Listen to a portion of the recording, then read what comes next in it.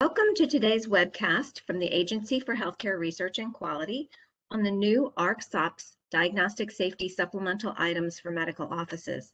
My name is Joanne Sora. I'm an Associate Director at Westat and the Project Director for the contract that supports AHRQ's SOPS surveys, and I'll be the moderator for today's webcast.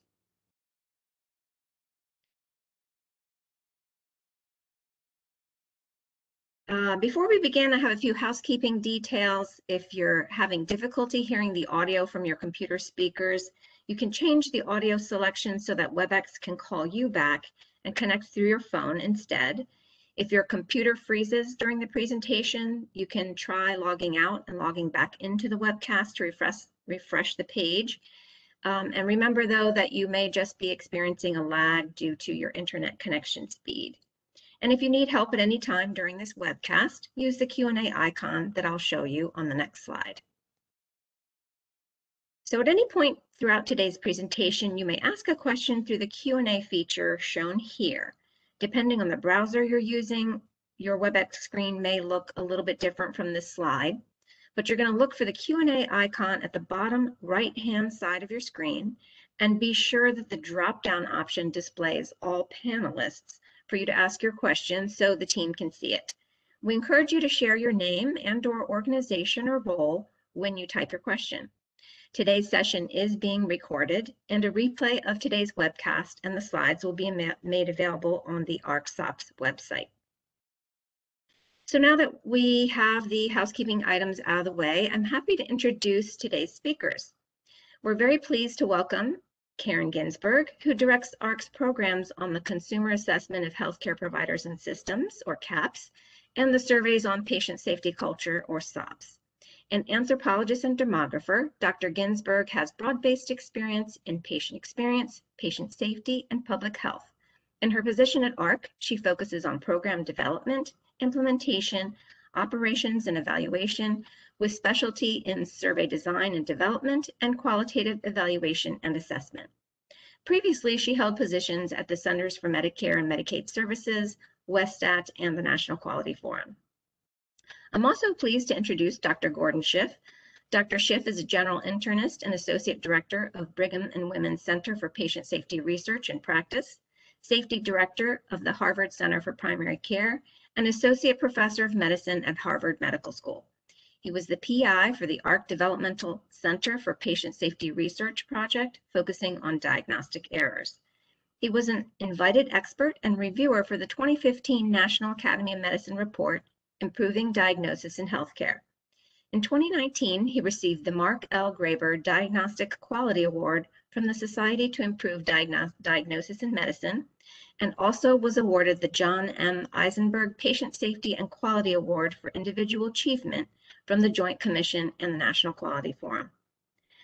Finally, I'm happy to introduce my colleague, Naomi Yount, a Westat Senior Study Director and Industrial Organizational Psychologist with more than 15 years of experience in organizational research and analysis. Dr. Yount has worked extensively in analyzing and exploring data from the surveys on patient safety culture. She also worked on updating the hospital survey on patient safety culture to create version 2.0 and worked on the development of several SOPS supplemental item sets. Here's our agenda for today's webcast. We'll start with Dr. Karen Ginsberg giving a brief overview from AHRQ, and then Gordy Schiff will provide background on diagnostic safety. Dr. Naomi Yount will provide an overview of the SOPS Diagnostic Safety Supplemental Items. Lastly, we've reserved time for Q&A at the end, so let's begin, and I'll hand it off to Karen. Karen?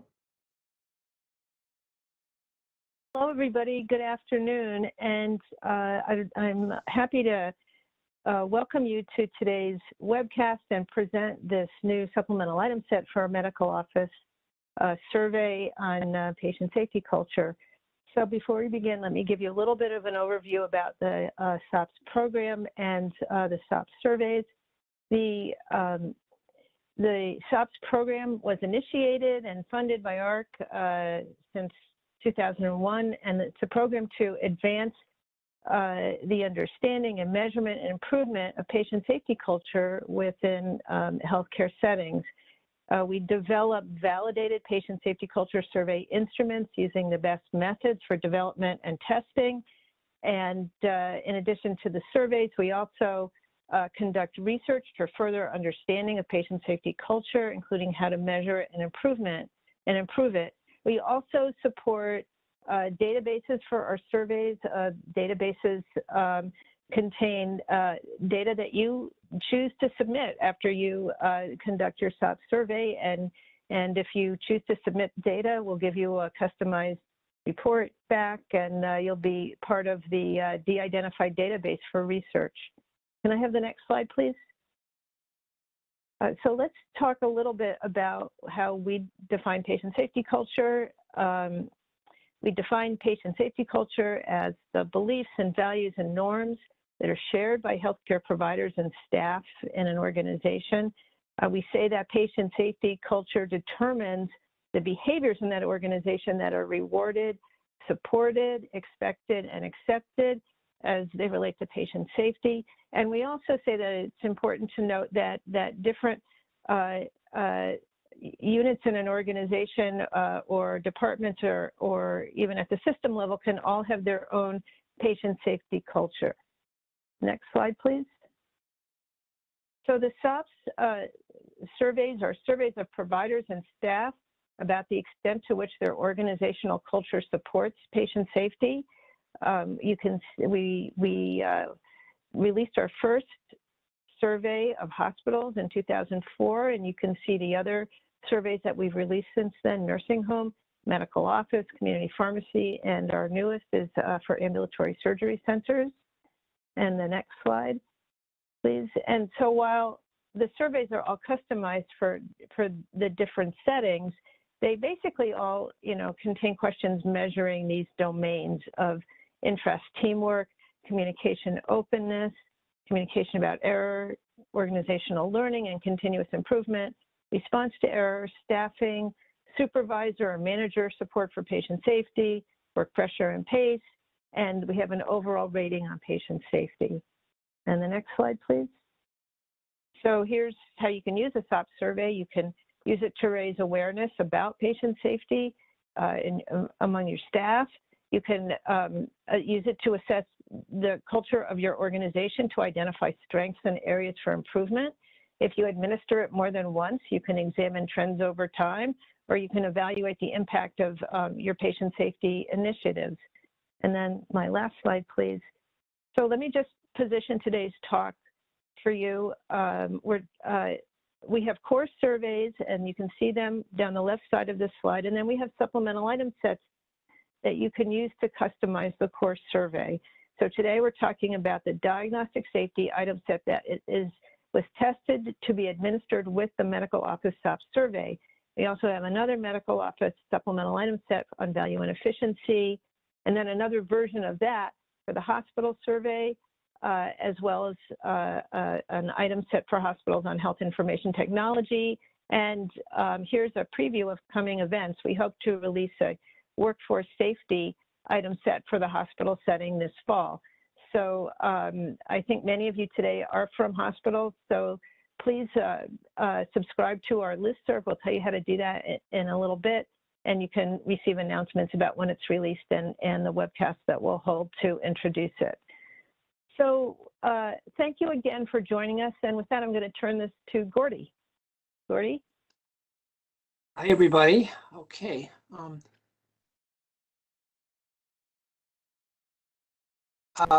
So in a very brief few moments, I'm basically going to orient you all just about the importance and a little bit of background related to diagnostic safety and the importance of diagnostic errors. I think a nice starting point is really just 2 decades ago. This is a report on AHRQ, Agency for Healthcare Research and Quality's activity in patient safety research, and it really reported on a series of grants which were nearly 100 in number that were awarded. And it turns out only one focused on diagnostic errors. This is the developmental center that was just mentioned. And I think it turns out that we were the only ones foolish enough to wade out into the swamp of diagnostic errors. We We met every Friday. We presented cases. We tried to understand what was the error, what was the cause of the error. The only clear-headed people that helped us think this through were the non-MDs in the room. And we were feeling both frustrated that we were carving a new path through a wilderness and sort of excited, realizing that we were finding important things. Such that over the next 15 years, this area that, as Bob Wachter said, didn't get much respect in patient safety really was elevated with the publication of the Improving Diagnosis in Healthcare. This is what called the Institute of Medicine, National Academy of Medicine report on diagnostic errors. And if people haven't read the executive summary, it's about 15 pages. I think that would be a good starting point to reorient you, remind you, and of course, we can talk about some of the things that have been done to further implement these recommendations, the 8 recommendations that they had.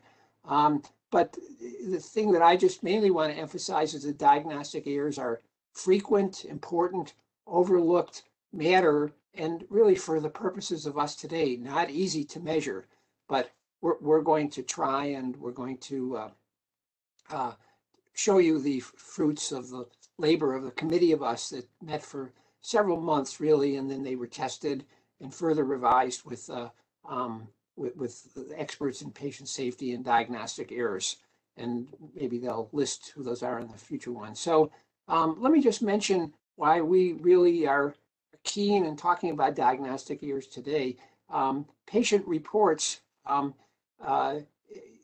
you'll see, patients report this as the #1 type of errors, looking at malpractice claims, particularly in the ambulatory setting, and then safety experts consider this to be important. So this is a survey that was done in the state of Massachusetts, but from the Betsy Lehman Center, who we're working with actually on a project called PRIDE.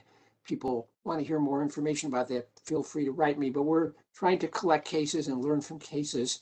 And but this is a random sample where they asked people, have you experienced an error or someone close to you? And roughly 25%, 1 in 4. But this is the interesting and actually, frankly, even the surprising thing. The leading type of error reported by Massachusetts residents was you or your someone's medical problem was misdiagnosed, more than wrong test, surgery, or treatment put together, unclear instructions, etc., and hospital infection. So by a big majority, the #1 problem was misdiagnosis. This was another survey done by the Institute for Healthcare Improvement, IHI, and National Patient Safety Foundation. And here they broadened their question, have you or anyone you know experienced a medical error? And here we're up to almost 50%, 41% had experienced a medical error or knew someone or even both. And again, when they broke down what type of error was experienced, misdiagnosis was here. 59 said misdiagnosis. And even if you look at #3 here, the diagnosis didn't make sense. So again, diagnosis is just screaming out loudly for us to try to be addressing this. And even if you look at malpractice claims, a couple of other pieces of data, this is one from Coveris, surgery or procedure related and diagnosis related are sort of neck and neck here. But if you look at the percent that have an indemnity paid, and in very simple terms, this means when they really looked into this allegation of malpractice, they found something was really wrong and really could be improved. And so diagnosis is much higher percentage of allegations either settled or won by the plaintiff. And what that really is telling me that there's a lot of opportunity for improvement. And I think the purpose of this new instrument is to shine some light on those opportunities and try to drive that improvement. And then finally, this is the data that we collected as part of another actually AHRQ funded project on malpractice and patient safety. And this is in primary care. We looked at all the primary care claims. We got Crico and Coveris, the 2 insurers in Massachusetts, to the competitors to share all their cases, the closed claims. And here, if we just look in the ambulatory primary care setting, there's roughly over a 5-year period, 100 malpractice cases closed claims a year, 500 over a 5-year period, and 400 out of 500. You can see again, this isn't just edging out medication related, but by a factor of really 6 or 7 to 1 diagnosis related. And then ECRI, many of you are familiar with ECRI. It's a quality and safety organization in Pennsylvania. Here they polled the people who are the experts working in the area, people on the front lines, quality and risk departments across the country. 2018, number 1, diagnostic errors, all these other problems, obviously important, opioid safety, IT issues. And then 2019, diagnostic stewardship and test result management and EHRs were number 1. And again, you can see even number 6 and number 7, detecting changes in the patient condition, early recognition of sepsis across the continuum. Again, I think very critical diagnosis issues. And here we are, 2020, the most recent survey, and missed and delayed diagnosis is number 1. Again, all these others clearly being important, device problems and behavioral health, antimicrobial stewardship, but diagnosis remains number 1 on their list. So why is this? Number 1, diagnostic errors are hard to define. As I mentioned, we would meet and try to look at cases and agree what is an error. Is it a shortcoming in the diagnostic process, or is it just getting the wrong diagnosis? How do we even know when a diagnosis is right or wrong? Follow-up is often spotty at best. Many diagnoses resolve with whether they were right or wrong with the errors going unnoticed. It's elusive in terms of metrics, and that's where I think we're taking I would say a medium step forward with what we're about to unfurl today here. Dr. Donabedian talks about immature measures for rating cases and doctors and organizations. I think that's still the case. So it'd be very hard to compare or make judgments. And the finalist defies easy fixes. It's not like just putting in CPOE or a computer can fix diagnostic errors. Things are much more complex, trickier in terms of humans making decisions, and even the technical fixes, which we do need, are not magic bullets. So finally, diagnostic errors do matter. I mean, we talk about the 5 rights of medication administration. This is obviously familiar territory to many of you on the call here. The patient, drug, dose, time, and route. But if you don't have the right diagnosis, the treatment is likely not right. So if you made the wrong diagnosis, you can do all these other things correctly, and you're still potentially harming the patient and making a very serious error. So coming to the survey instrument today, I remember the first time someone told me that one of these surveys was an instrument. I didn't quite understand what they meant, but once you begin to sort of get your head around it, there's something like a ruler up there measuring the crayon or the size of a pencil in centimeters or inches, or a scale that can measure somebody's weight, or a temperature, a thermometer that measures someone's temperature or pressure gauge. And of course, that more precise way of measuring size in the upper right. This is what this instrument is you're going to hear today, is to be able to measure something that previously you could say was sort of unmeasurable, intangible in organizations. This quality of really whether it's safe to work there, whether people feel safe, whether the processes are safe, and creating these questions sort of is an effort to try to begin to measure it. And so I would emphasize self-measurement is the key, not Big Brother coming in and looking over people's shoulders, but really a guiding light or a beacon to see in the dark. And it's not a metric to be gained, but really a mirror to see how we're doing and monitoring our progress. And again, here's a quote from Donabedian. When I walk into an organization and see workers measuring themselves, I see quality. So seeing people use these instruments to measure their own progress as well as how the patients are doing, that's the idea of a measurement tool. So what are the AHRQ surveys? We have safety culture surveys, really a two-decade track record of validated self-assessment. There's a creative combining, and you'll see that in the questions you're about to go over, of specific processes. Our test results followed up, type questions, and overall safety climate, which I think is so critical to be measuring here. And this is the goal of this. Last slide. So these supplemental items, we had discussions, as I mentioned, over many months, trying to come up with these questions, a lot of disagreement, a lot of breakthrough insights and compromises among people who I think I respect, hopefully you'll respect, who are, we actually work on the front lines, think about these problems. And I guess the thing I would say finally is these weren't easy to draft. These were imperfect. A lot of, even we went back several rounds after we drafted these questions to try to refine them. But what they do, I can safely say, represent is this best state-of-the-art consensus at this point, and you're about to hear about them.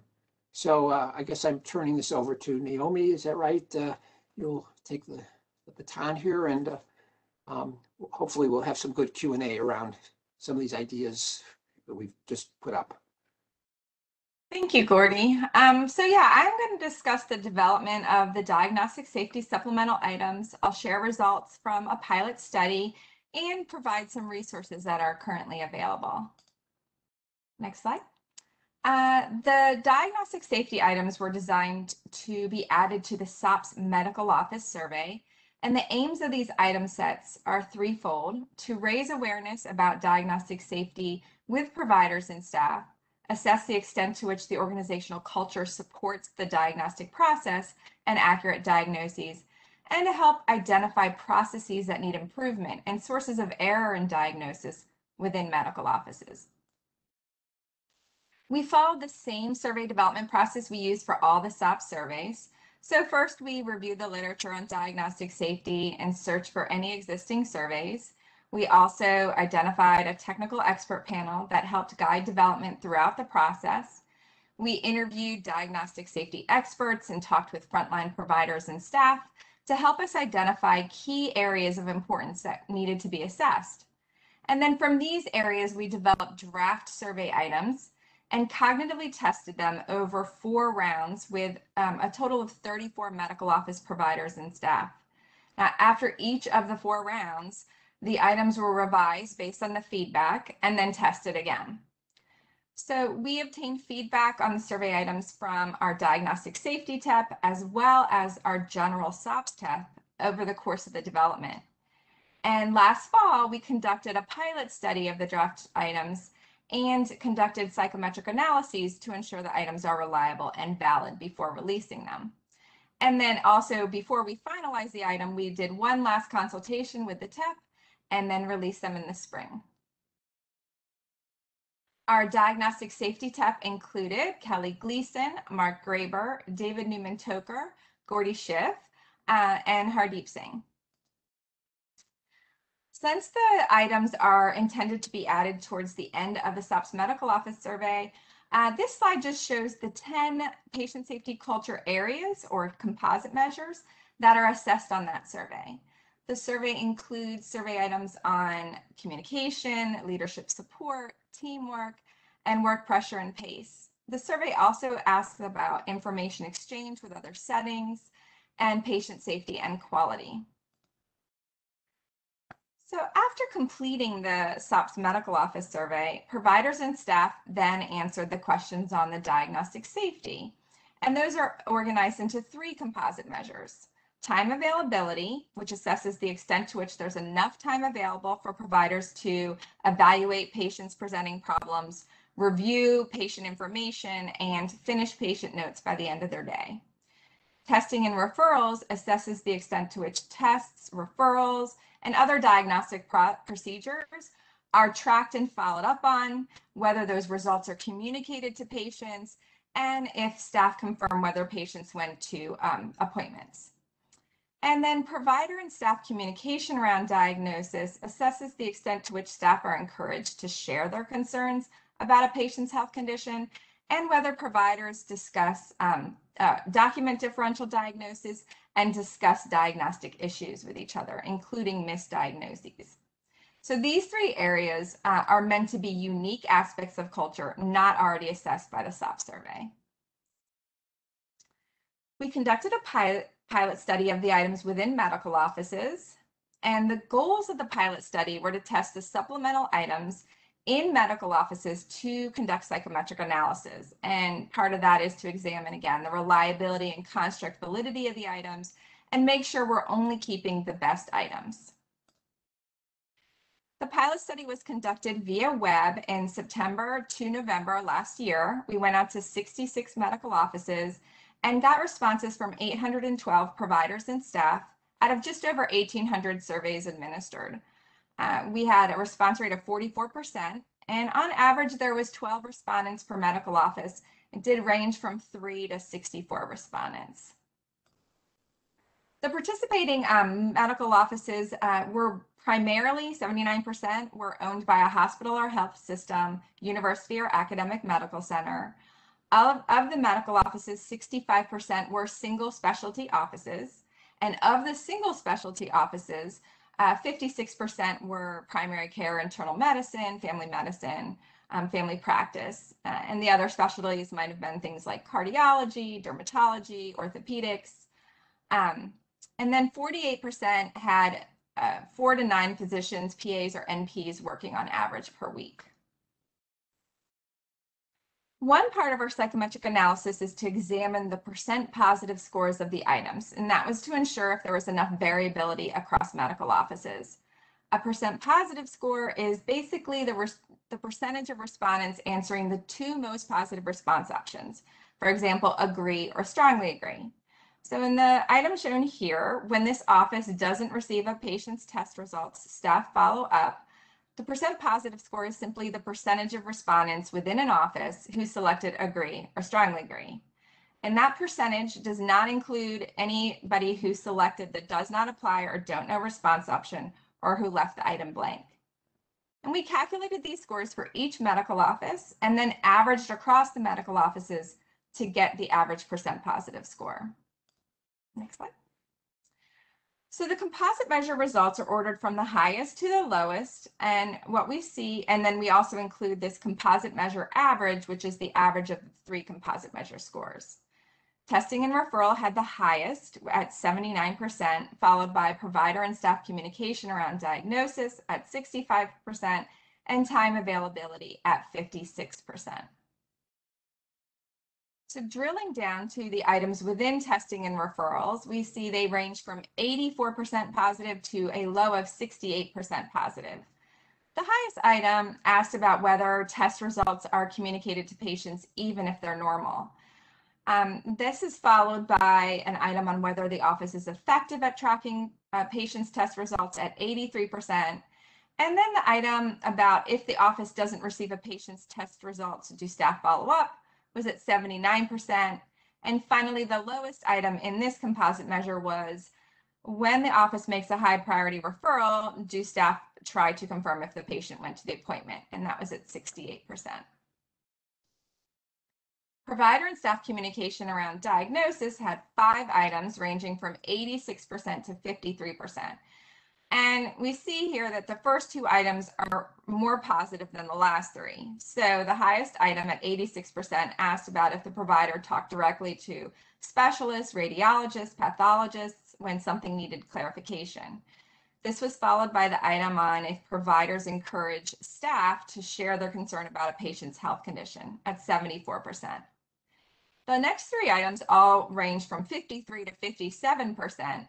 And so they're a little lower, as we see here, and they ask about whether providers document differential diagnoses, talk to provider if they believe that provider may have missed a diagnosis, and if providers and staff are informed about any missed, wrong, or delayed diagnosis that happens in the medical office. Okay, so one of the things that we did as we reviewed the items is we flagged any item that had more than 30% of people answering does not apply, don't know, or was blank. And so we see here that's represented with the NA, DKMI. So 3 items had higher or percentages over 30% for the NA, DKMI, ranging from 43% to 49%. So we wanted to see what was going on with these items, and we investigated a little further, and we noticed that most providers, that is physicians, physician assistants, nurse practitioners, were able to answer these questions. However, non-provider staff accounted for most of the ones answering this does not apply or don't know. So this finding could indicate room for improvement in communication with non-provider staff on topics for these items. For example, do providers document differential diagnosis? Are you communicating about misdiagnosis within the office? The final composite measure was time availability, and we see this had 3 items ranging from 61% to 48%. The first 2 items were close at 61 and 60% positive, and these items address if providers have enough time to review the relevant information and if the amount of time for appointments is long enough to fully evaluate patients presenting problems. And the last question, which is a little lower at 48% positive, indicates that on average, less than half of respondents indicate that providers finish their patient notes by the end of the regular workday. So on the survey, there is also a space for open-ended comments. And of the 812 respondents, 107, or about 13%, submitted an open-ended comment. And so we reviewed them and coded them to identify themes. And I'm just going to provide a few sample quotes to help tell the story of issues within medical offices that relate to diagnostic safety. So these 2 quotes are regarding testing and referrals. It is difficult to stay on top of all the open orders, labs and imaging, referrals and faxes we should be receiving. It would be nice to have a more standardized workflow to close these gaps. I know in my field, I never have time to check the status on pending referrals, and that is frustrating. Our next quote is a sample for time availability. For patients to receive the best possible care, there needs to be a complete team with a provider, nurse, and CMA so that a sufficient amount of time can be spent with the patient to make them feel that they have been thoroughly taken care of. And not all of our comments were negative, so here's a sample positive comment for provider and staff communication around diagnosis. The manager and providers are all approachable with questions or concerns. I'm not afraid to ask questions if I have a concern regarding a patient.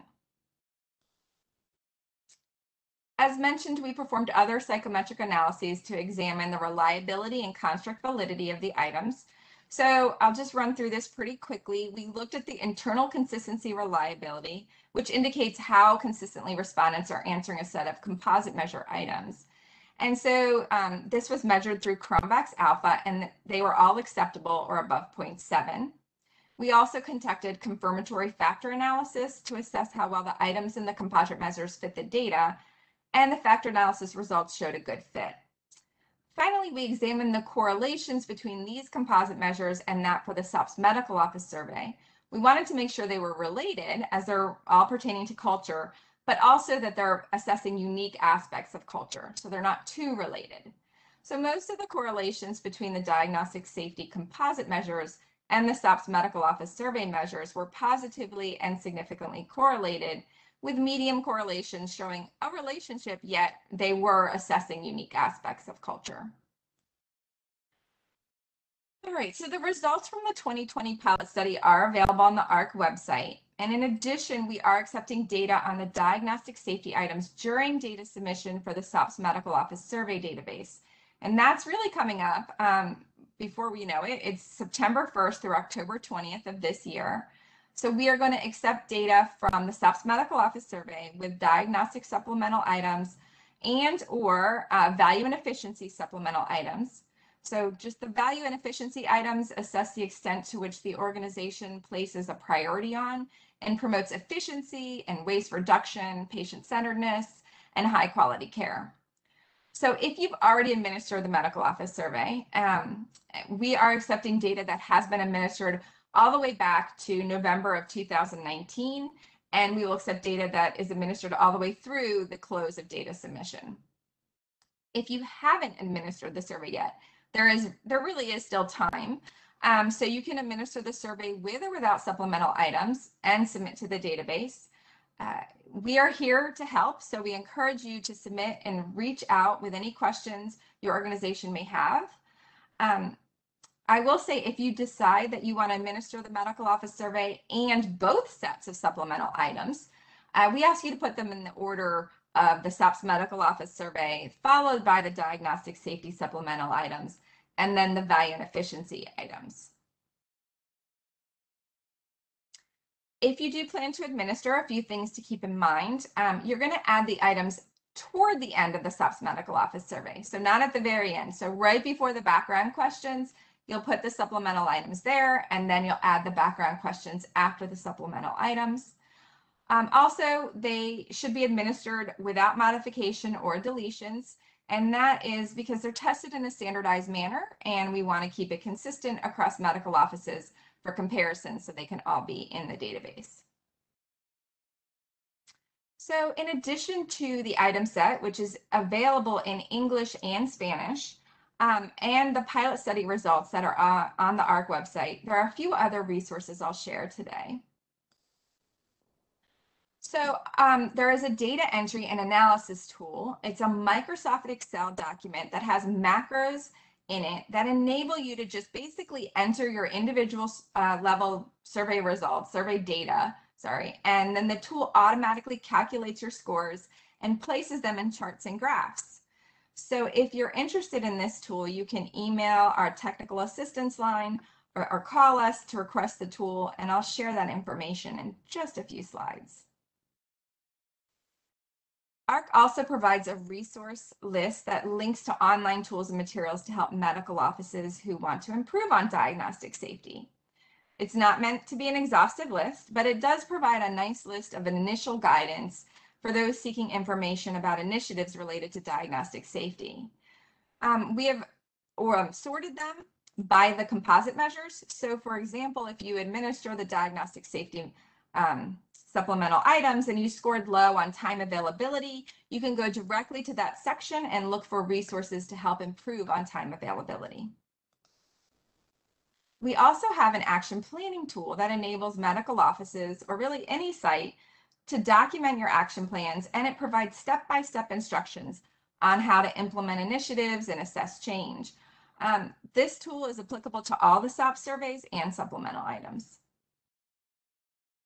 In addition, there's a searchable bibliography that references research materials that have used the SOPS surveys.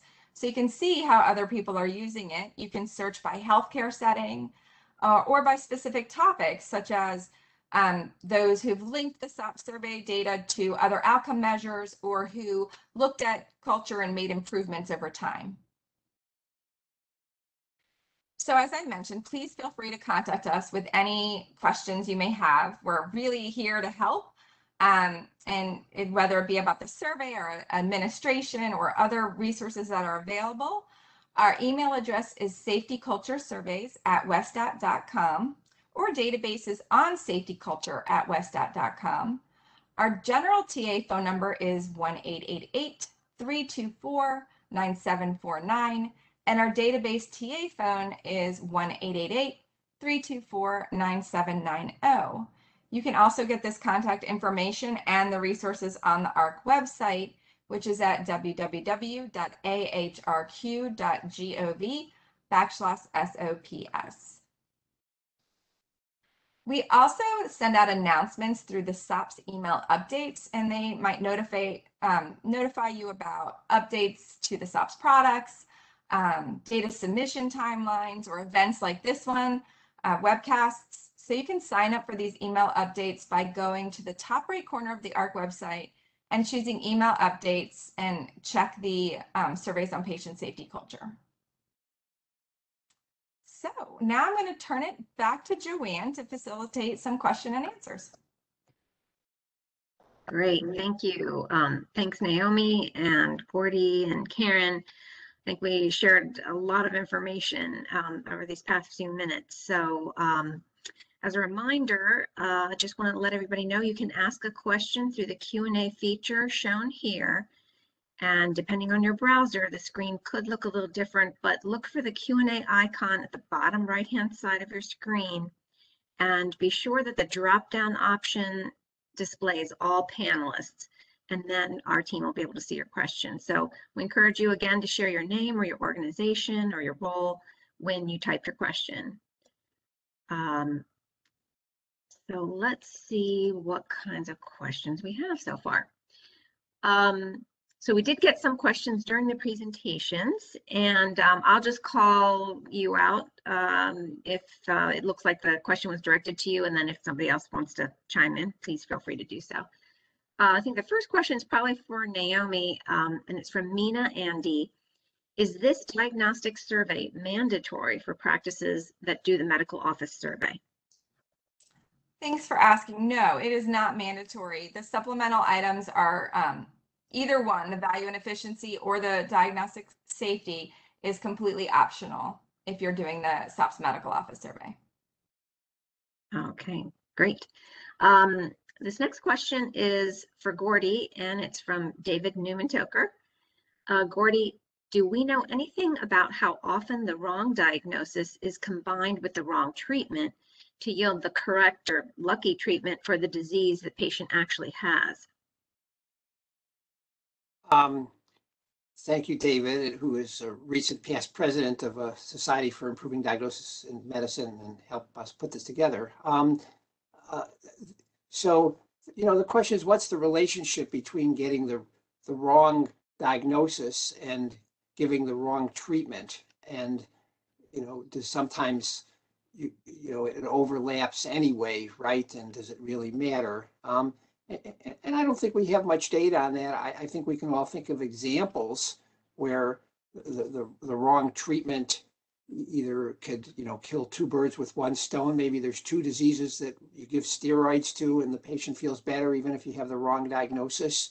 Although I think what we really worry about is where the wrong treatment really is dramatically different. So let's talk about dissecting aortic aneurysm versus a myocardial infarction.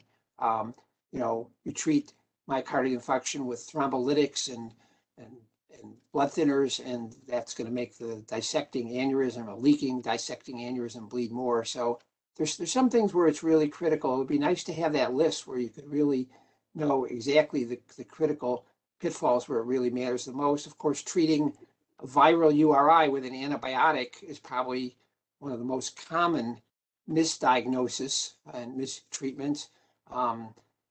Fortunately, I guess most patients are not harmed, but we now know antibiotics are losing their efficacy, growing resistance.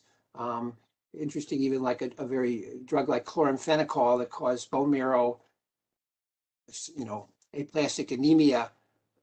Most of the patients that got that were getting it for a viral URI, so no treatment. So this is clearly important to think about this relationship between treatment and diagnosis and work to get it better and right more often.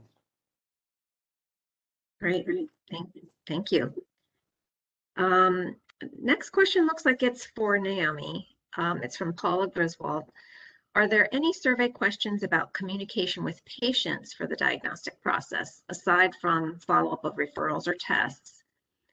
For example, are patients invited to comment if they feel there are symptoms or questions that weren't discussed or facts that don't fit into the working diagnosis? That's a great question. So in our initial draft, we did have items about communicating with the patient and how the patient is interpreting things, or if they were invited, to ask follow-up questions, if there was time available for that. And what we found is that they weren't the best, like providers and staff weren't the best person to ask for that. Providers would say yes, always, we always do this, strongly agree. It was very little variability. They felt like they were doing a great job on making sure people understood it. And so we ended up dropping those types of items just because there was very little variability, and we felt like providers and staff may not be the best to assess that. All right, thank you. Next question is for Gordy from Mina Andy. Who's expected to inform the providers about missed, wrong, or delayed diagnoses? There was a question on the survey that sort of implied that that's expected, but who communicates to the providers about those missed and delayed and incorrect diagnoses? Yeah, well, that's a key question, and I think there should be multiple streams of having that kind of feedback, and in many cases, those streams are dry right now. Those feedback loops are missing. So, one would hope, at least to the extent that people in the office have a culture where people feel it's safe for questioning a diagnosis. I send somebody out of the office and, I say that they're, having some a medical problem, and the staff knows that their husband just died and they're very stressed from that. And I didn't elicit that, or the patient didn't share that with me, or they're being abused by their domestic partner. So the first level should be that there should be a comfort level that anybody who touches the patient who should be able to question a diagnosis. And I think a number of these questions try to get at that kind of culture of, rather than saying, I'm the doctor, no one questions me, I'm always right and never wrong. And diagnosis is a doctor's job. By the way, historically, it was against the nursing license to make a diagnosis, that's a doctor's job. Well, we need to radically change the culture in the office, in the way people work together in a team. But then the broader question is really sort of, how do you get sort of downstream feedback? So one would be, it should be easy for people to get back in touch, reach the office. So if my patients aren't doing better, but they try to call me, and our office is designed around, keeping calls away from the doctor, and you can't get through busy signals. So some questions sort of directly or indirectly get at that in the main survey and in this. But I think I would say these are underdeveloped, these feedback loops, and we need to figure out how to optimize this. In the simplest way is just to make it much more comfortable, so people don't tell Dr. Schiff, if he hears about what happened, he's going to get very upset. That's sort of a very traditional and old culture, but very antithetical to the kind of culture we're trying to measure and create here, and really make people at all levels feel comfortable with these questions. And you can see that in the survey results that were presented, there's room for improvement. So we want to up the ante there. Much more to say about that if you want to ask other questions, but it's getting this feedback loop and learning and hearing and creating a culture of sharing is exactly what we tried to get at with these questions. I fear we grasped to do it more perfectly than we did, but this is our best shot, first round of these questions. Yeah, thanks. I like how you're saying we're trying to up the ante, and I think that's right? Some of these questions are kind of pushing the envelope in terms of where the culture should be, rather than maybe where it typically is in medical offices. The next question is from Yanling Yu from Washington Advocates for Patient Safety. And I think this is a question for Naomi. In the SOPS Medical Office Survey, do you have a question on whether providers have enough time to listen to patients about their medical history and communicate about the diagnosis? Effective communication with patients is obviously a critical step for accurate diagnosis. Yeah, thank you. I think there isn't a specific question about having enough time to listen to the patients. There are a list of patient safety and quality issues that talk about whether it was documented, and you can find it in the patient's medical record. But again, I think what we were finding is it's hard to self-assess how well you're doing at being an effective communicator.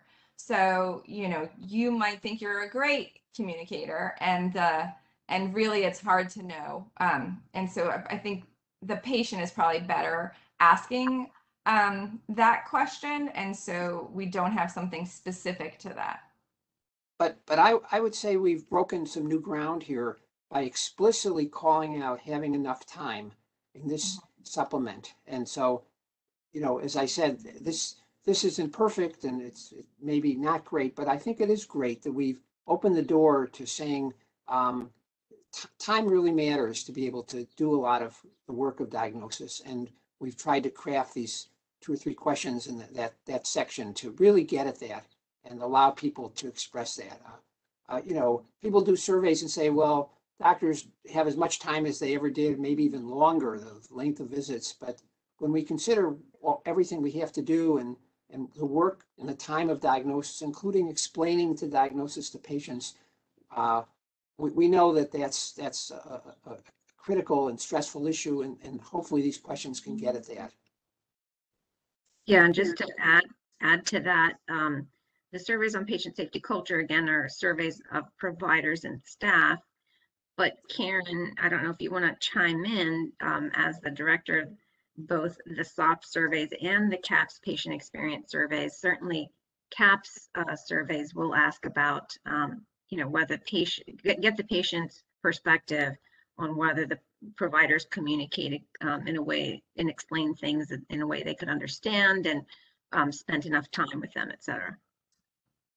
Yes, thanks for the opportunity to explain that. That's right. The Consumer Assessment of Healthcare Providers and Systems suite of surveys are asked patients about their experiences, not their satisfaction, but their experiences in healthcare settings.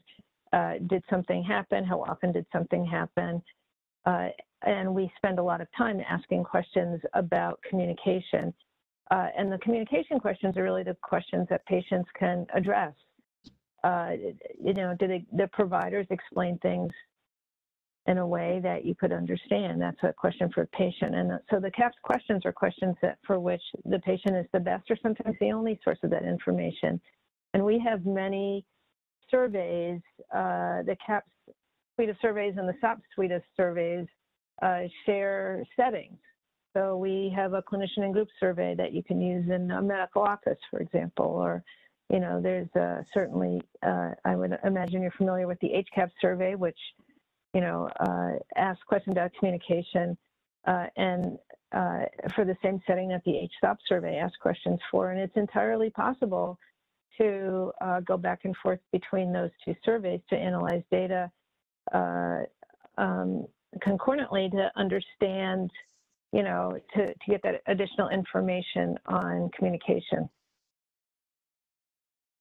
Great, thank you. Next question looks like it's for Naomi from Gretchen Ratzlaff. Do you recommend that we include the diagnostic question set in our specialty clinics? We do not have any family practice clinics, only specialty. Yeah, thank you. What was one of the things we wanted to make sure it was applicable in specialty clinics? So during our COG interviewing to test the items, we made sure we talked to people from different specialties to make sure the items were working for them. And then when we were recruiting medical offices to participate, we also included just single specialty like cardiology, dermatology. We did have those clinics involved. And so yes, the short answer is yes. You could use those items within your specialty clinics. And we wanted to convey a message, first of all, number one, that they're generic enough questions that they did apply broadly. And that these are things that are important for specialists. An orthopedic doctor or a medical specialty is not too important to be following up on test results or to be learning about their mistakes and talking about them in the office. So these are broad issues that really everybody really needs to be aware of and really, frankly, change the kind of way that they practice. Great. I have another question here, and I think it's both Naomi can weigh in and Gordy. The question is from Joanne Locke from CRICO. Any thoughts on whether the survey will be able to measure the effect of virtual visits on various aspects of diagnostic safety? And I know, Naomi, the pilot study for this diagnostic safety item set was conducted in the fall of 2020. So in the midst of the pandemic, I wonder if you have any comment on, again, whether the survey can measure the effect of virtual visits on various aspects of diagnostic safety. So yeah, I feel like and I'm not remembering right now, but I do feel like we had a question we asked participating medical offices if they were doing all virtual visits or the extent to which. And so we haven't done further analysis looking at links between that. But I do think that you can use these, they're general enough to look at linking virtual visits and diagnostic safety. And I'll turn it over to Gordy to see if he has anything more to add. Yeah, I guess my first reaction is probably not with precision, right? That we haven't precisely tried to see the difference before and after. Of course, one of the things that will be of interest to see how those people who have been doing these surveys over time serially, what changed during 2020. I think we're just trying to figure out what is a virtual visit, what is a better communication, what is taking enough time with the patient mean in a virtual versus an in-person visit. So, but I would say that again, they are broad enough to at least get at these qualities with these visits. I don't think there's the precision to really delve into some of the harder questions that I think we all have about virtual visits. We just wrote something in the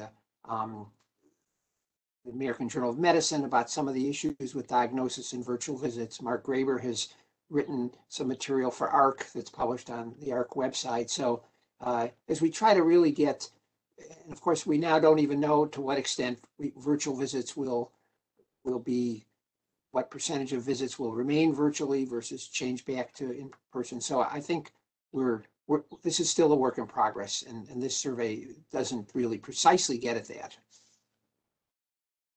All right. The next, I'm going to combine a couple of questions here for you, Karen.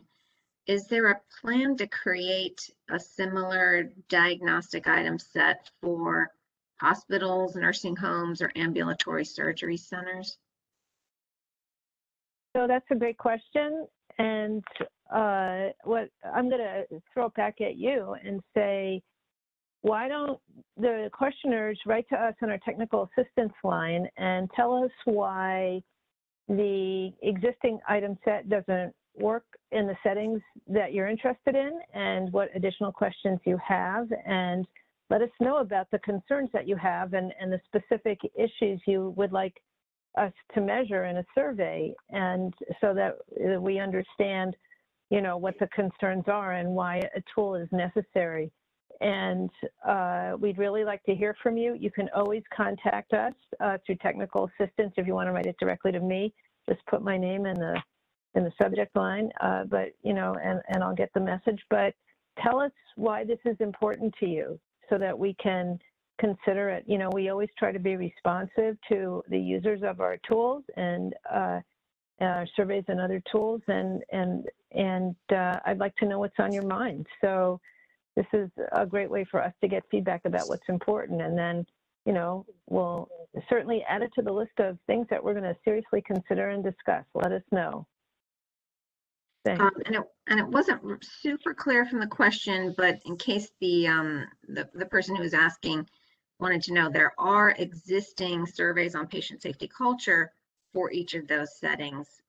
We just don't have a specific diagnostic safety item set for those settings, or that has been tested in those settings. That's how I interpreted that question, to ask about the item set. And that's right, we do have surveys for those settings. And another question for you, Karen, is there a plan for AHRQ to develop a patient experience survey on the diagnostic process, safety culture, or medical error? Again,